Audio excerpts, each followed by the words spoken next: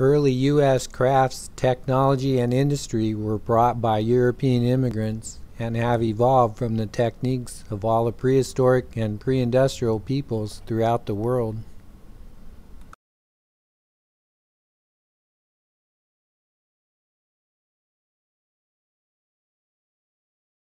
An animal skin is turned into soft leather by tanning. The procedures used to tan hides have come down to us from our gatherer-hunter ancestors, who figured out how to make clothing, bags, homes, and rope and such from animal hides. In fact, this crucial knowledge helped us human beings to spread from the warm equatorial regions of the earth toward its frozen poles. For thousands of years, leather has been our multi-purpose material. Since ancient times, tanning involved soaking animal skins in the sorts of naturally existing chemicals readily available, including tan bark from oak trees, animal dung, salt, lime, water, and alum. The hides of cow, ox, horse, buffalo, and moose were tanned, while the thinner skins of calf, sheep, pig, deer, and goats were tawed. Tanning hides were kept in pits for 1 year, and then dried and beaten to make them softer. Tanning pits have a terrible smell. We saw that ancient Mesopotamian cities were divided into zones to keep such industrial districts away from the residential areas. Most every New England village was within smelling range of a tannery, and dreaded the days that the wind blew from it.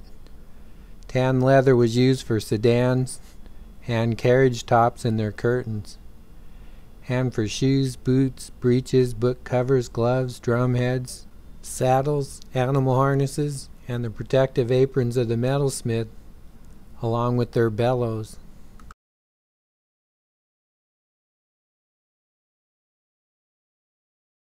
A farming family could choose to try themselves to tan the hide of its deceased cow, or instead take the hide to an expert tanner who would do a better job.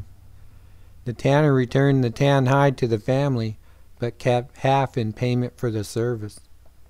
The tanner also kept the hair, which was sold to plasterers to hold their lime mortar together, and sold the inedible debris or offal, which was sold to peddlers who sold it to glue makers.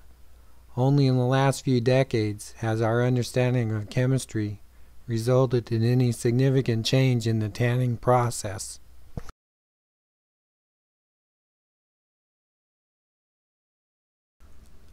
The family might next take their tan hide to a shoemaker, who would use that specific piece of hide to make shoes for that customer. Eventually, the shoemaker began selling previously made shoes for less money than was charged for making shoes from hide brought by a customer.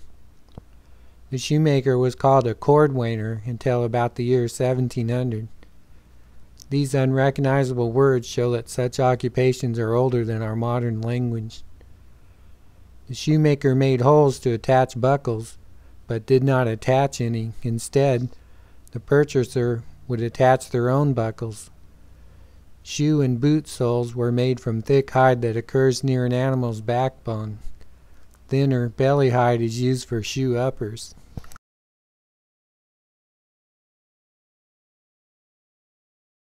The entire cloth-making process is ancient. The Geese explain that silk was made into cloth in China as early as 3000 BC. Japan and India first learned the Chinese secret, and then Alexander the Great took it back to Greece from India. Arabs first took cotton cloth to Spain in the 10th century AD. Several thousand years ago, ancient Mesopotamians were herding sheep and making cloth and clothing from the fleece of sheep. Yarn was spun by hand by twisting fibers between one's fingers and thumb into an increasingly longer thread. This was done by hand until the invention of the spinning wheel. The first illustration of a spinning wheel is from Baghdad in the year 1237 AD. Hodges shows pictures of Mesopotamian and Egyptian looms from before 3000 BC. Looms were incrementally improved every century or so. and these improvements would slowly bounce back and forth between lands as distant as China and Europe, with transmission through India and the Islamic equator. We saw that the first factories of our Industrial Revolution developed as cloth merchants acquired the looms of the weavers and brought them into a central shop. Looms have been used in every city on every continent. Today's mechanized looms are not too different from ancient designs. Cloth woven on the loom is next dyed to a fashionable color and then taken to a fuller who cleans the cloth, compacts the fibers, and uses long scissors to cut away any unevenly raised nap. The cloth was then taken to the tailor to be made into clothing. Patterns were being printed on cotton cloth in India before the year 1600 AD. Adventurers took some back to England where other types of cloth began to be printed. The cloth was covered with an unconnected repetition of a single picture, which was applied with a dye-covered woodcut block. This block had been gouged away everywhere except where the lines of the pattern existed. These ridges imprinted the pattern of dye onto the material. Typically flowered patterns were printed. This technique was used to print cloth and also wallpaper. In France, in the early 1700s, Jean Papillon made the first repeating block pattern, and this led to the use of continuous rolls of wallpaper, which first arrived in the colonies from England around 1730. After 1750, it was also bought from China. The oldest known colonial-made wallpaper was printed in 1794 by William Pointel, who advertised that it was cheaper than whitewashing and hid dirt and fly specks. Tunis tells how Ben Franklin convinced the cloth printer John Hewson to emigrate from England to the U.S. Hewson illegally took his cloth printing knowledge out of England, which was trying to protect its monopoly on these techniques. England put a high price on Hewson's head when he fought in the Revolution. George and Martha Washington wore some of his gown patterns. While cloth is woven, felt is made by beating, crushing, and boiling fibers into a matted form following simple but ancient procedures. In the upper right, we see material rolled up so that it could be crushed. Felt hats were popular. Britain tried to limit hat making in its colonies by restricting the number of apprentices that each hat maker could train. Still, in the year 1732, Boston and New York each produced 10,000 hats. Felt hats were made from sheep or llama wool, or from beaver, otter, seal, muskrat, or rabbit. Since the fashionably curled edges of a felt hat will unravel in a hard rain, many hat makers were kept busy reblocking hats. A person who could not afford this service instead wore flat brims. The video shows the felting process being used to make a yurt home. Today, felt is made in much the same way on an industrial scale. How has the yarn and cloth making process changed in recent centuries?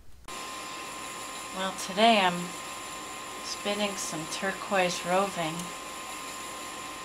and the whole trick to spinning is pinch, pull, and twist. Right now I'm pinching and pulling the roving, and then letting the machine or the wheel do the twist part. And you can see it kind of puffs up, and I pull it through and it twists the roving, and then it feeds onto the spool. Notice that tugging with greater force would make a smaller diameter in the finished string. This process requires some dexterity. It's hard to imagine that a mechanical wooden device can be built to perform this whole task. But in England in 1764, James Hargreave made his spinning jenny which simultaneously spun cotton on 8 spindles. The rollers do the pinching and pulling that she just described. The vertical pair on the left rotates at a faster rate than does the middle pair, and this pulls and stretches the yarn. The pair on the right rotate at the lowest speed. The wheel on the lower right serves to twist the yarn. Thomas Hayes thought of stretching yarn with rollers, and Richard Arkwright copied them in his first water-powered loom. The new weavers prospered, but hand spinners did not.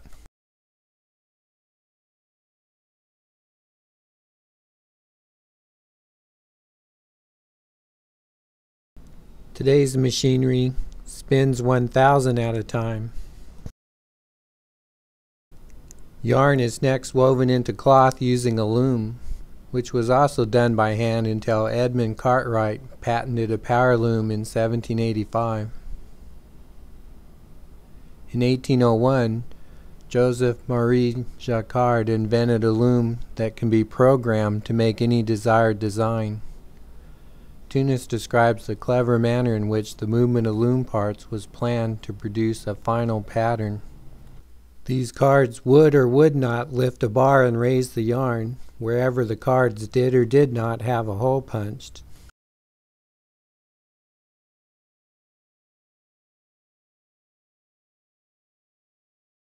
Today's looms do the same mechanical motions as has been done on hand looms for 5,000 years.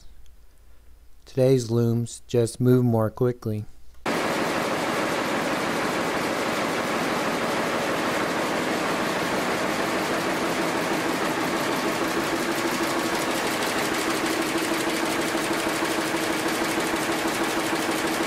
For us human beings, the Industrial Revolution began in England and consisted of the factory that brought many workers together into a single building full of machinery.